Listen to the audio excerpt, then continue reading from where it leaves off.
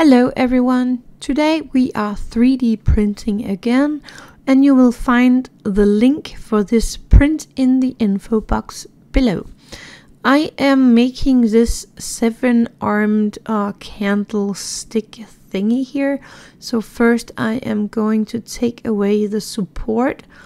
You will need to place that yourself on your 3D printer, but here we have the little thing that we need. If you don't have a 3D printer, then maybe you know someone that can print it for you. I'm using a cotton swab and I am cutting that into pieces of a centimeter, nothing more than that. So I'm just gonna cut 7 of these. I'm making kind of an point at the bottom of these, so I'm just cutting one side and then turning it around and cutting another one, so I get this little shape here with 2 points, and then I'm just going to place them into the hole here in this little candlestick, and I'm gonna do that for all 7 of them. This can be a tiny bit tricky, but it's possible. I am using some white paint to paint these pieces of cotton swab so that my candles look white. You can use whatever kind of paint you have. So this is just a miniature paint. You can use a acrylic paint if that's better for you. Whatever you have, but make them white, and I actually painted these 2 times. I took a piece of some scrap clay and I'm shaping the light bulb that is going on top of these in this clay. And you just roll this little ball and then roll it in one side so you get this teardrop-like shape. Mine was a bit too big, so I'm just gonna roll it a tiny bit again, making another and smaller teardrop like that.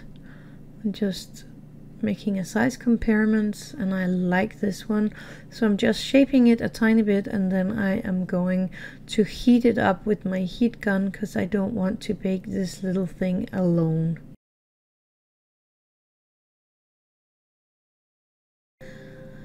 You can also decide to bake it instead if you want to. I have these small forms here for cupcakes, and I'm just taking a tiny bit of my super glue and placing on the bottom of this little drop and placing the drop in this little plate here, and then I am going to mix some mold putty, and I am using this platinum silicone rubber.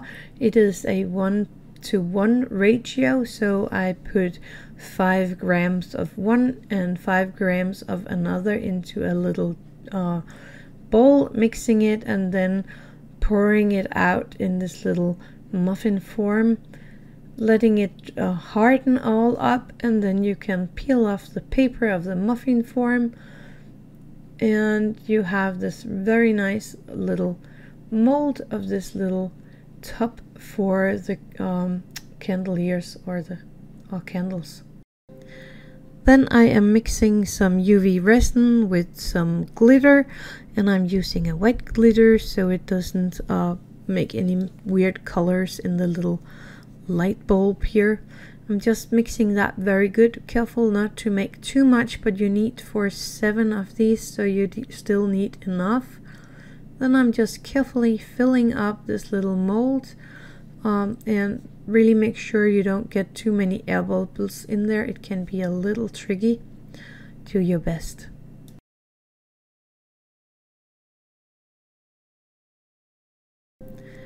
I do this 7 times, and when I'm ready, I'm just taking my super glue gel and gluing these small light bulbs on top of each of these cotton swab pieces. And it can be a little tricky to glue them in place, as you see here. Sometimes it's not that easy as it looks on camera, but I'm just taking my time and making sure that everything is glued on top so that I have 7 lights here with a light on top.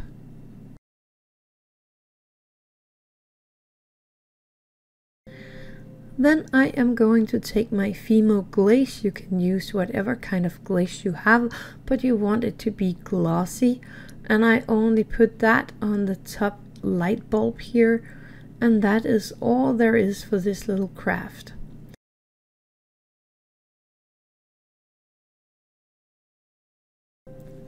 You might have to do this twice, but that's up to you and up to how glossy you want it. So that was the video for today. I hope you liked it. I had a lot of fun with this. So thank you for watching and happy crafting.